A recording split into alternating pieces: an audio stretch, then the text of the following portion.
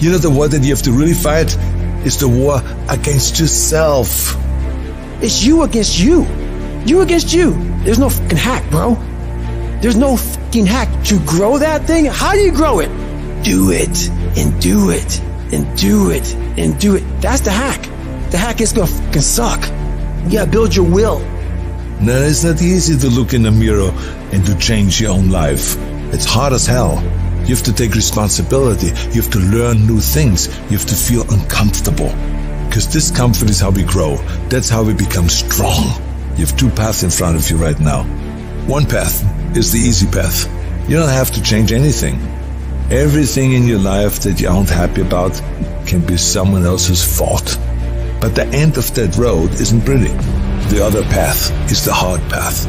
It's going to be downright painful. You will have to force your brain to think in new ways. But eventually, you will start to feel empowered.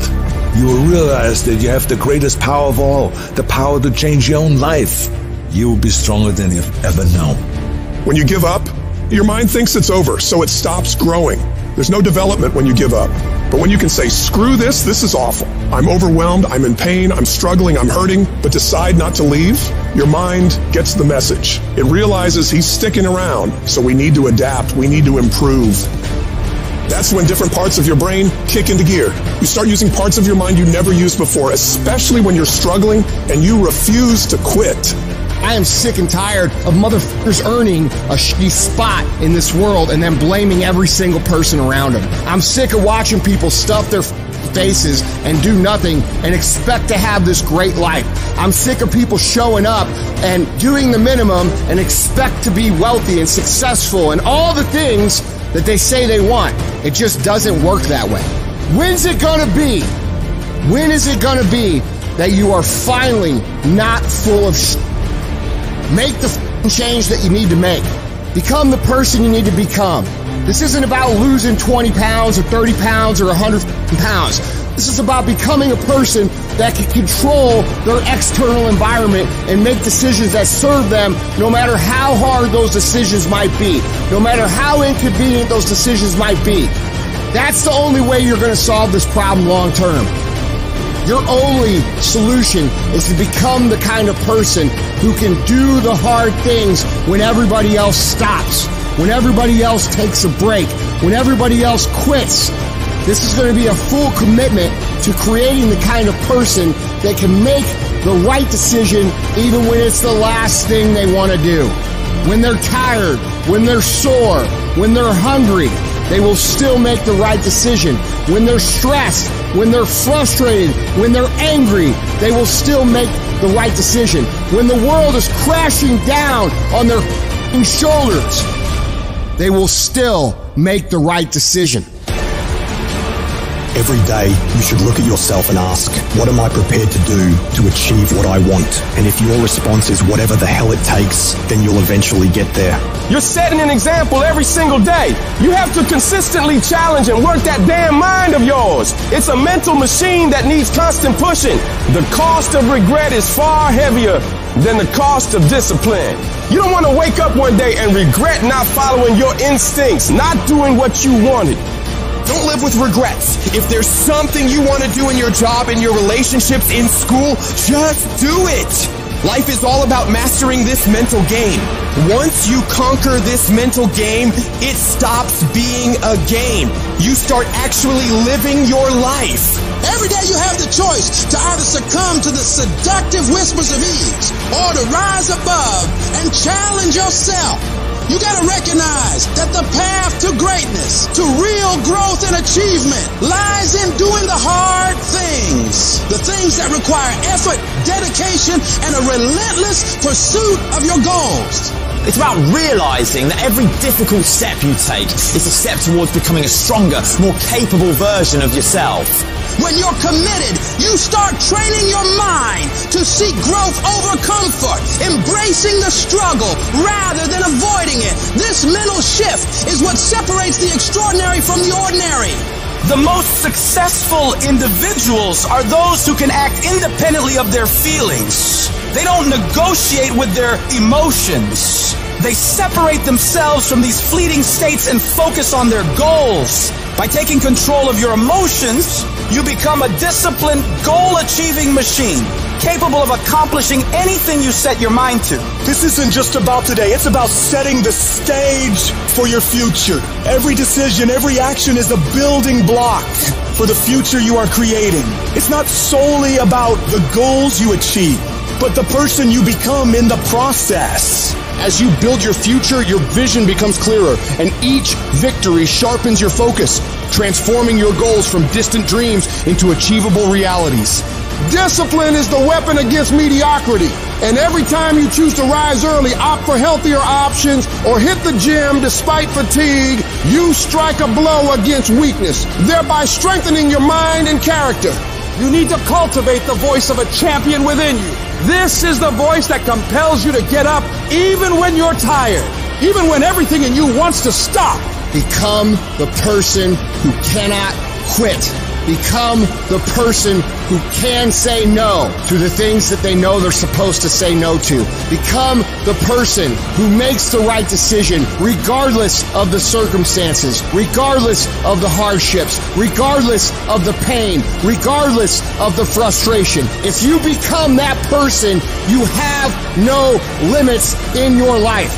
There is no stopping that person. Start today. And in 365 days, you will look back and you will say, that was the day. That was the day that everything changed. That was the day that my life changed. That was the day that my family changed. That was the day my community changed because I changed. I dare you to work on yourself for 6 months. I dare you to shut out the world. I dare you to shut out all the distractions. I dare you to give up everything that is keeping you from your dream. Every day when I wake up, I got all kind of demands. You got all kind of demands. And the reason why you're not where you want to be, you taking all other people's stuff before you spend enough time with yourself to get to know you and get to know what you want and what you should do. Come on, y'all. Y'all heard it a million times. In case of an emergency, put the doggone mask on yourself first. And the problem with most of you in this room, you giving it to everybody else first. And then you piss when you give it to everybody else first and you come up short and you wonder why you came up short because you gave it to everybody else first. Take care of you. In order to have unbelievable choice and options in your life, in your pursuit of your dream, you must eliminate them. You must shrink your focus down to one thing, one business, one focus at one time, and master it and get great at it for an extended period of time. The irony of life is that the more you shrink your options in pursuit of your dream, the more it'll open them up in your life later. What are the things that are stealing your focus? Who are the people that are stealing your focus? And begin to eliminate these distractions. Get laser focused and obsessed on what you want. Be starving and hungry to get it. Be desperate to get it. The combination of desperation and hunger with laser focus over an extended period of time is the formula to be great at something. If you want to show me you want to win that bad, pack your calendar, because everything is based off of activity. Very few people want to show their calendar, because if they did, you would realize who really wants to win bad and who doesn't. It's mathematically impossible for you not to win at the highest level if your calendar is packed from day till night, every single day, the entire year, without you winning. Embed that long-term goal in your mind. Burn it into your soul. Think about it. Write about it. Talk about it. Hang it up on your wall. But most important, do something about it. Every day, do something that moves you toward that goal, that keeps that goal alive and in sight and in focus. However small or insignificant that step might seem, take it. Make it happen. Because that goal isn't going to achieve itself. It is all on you. Champions are focused on the goal. They don't have time to be doing stuff that's not going to help them toward the goal. So all the little stuff you talking about, all the little social media, cut it off. Cut it off. Do what you're supposed to do. You ain't no boy no more. Get off social media. It's killing you. Get off of it. Stop Netflix. Who you watching? Watch you.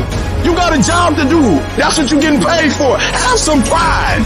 And the problem with some of y'all is you want somebody else to support your dream. It's yours. I don't owe you a dime. It's your dream. If you wanted to have it, get your butt up and make it happen. If you wanted to have it, rise and grind.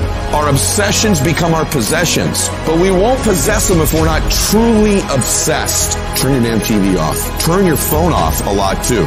Don't be so obsessed with them. Be obsessed with your own reality TV program called Your Own Life. This suffering, this sacrifice you're making is an indicator of progress. It's an indicator of obsession. Suffering and sacrifice and hard work is an indication of progress towards our dreams. The price you will pay for not making your dream come true is far greater than the one that you will pay to make it come true.